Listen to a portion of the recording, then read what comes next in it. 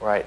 So you don't have to think about every single little blade of grass or every leaf or every sort of puff of dust, but you can sort of have those elements, those building blocks, which can then be sort of put together in response to the user versus having to be sort of well thought out and planned in advance. Yeah, you can take any piece of content in a game and imagine an algorithmic solution to it, or also, a way that the player could customize that object or thing.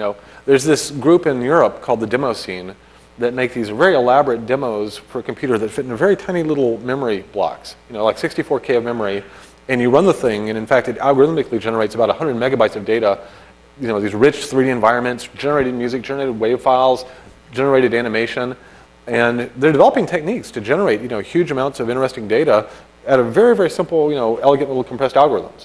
And this is a skill that game developers used to have, back in the 8-bit days. That was the only way to do a game like Karateka, was to find all these little tips and tricks to compress things and generate them algorithmically. But since the CD-ROM came out, and very cheap hard drives, storage is cheap. So basically, we've lost that skill set, and now we attack all these problems with brute force. I think we've lost something by kind of dropping that skill set.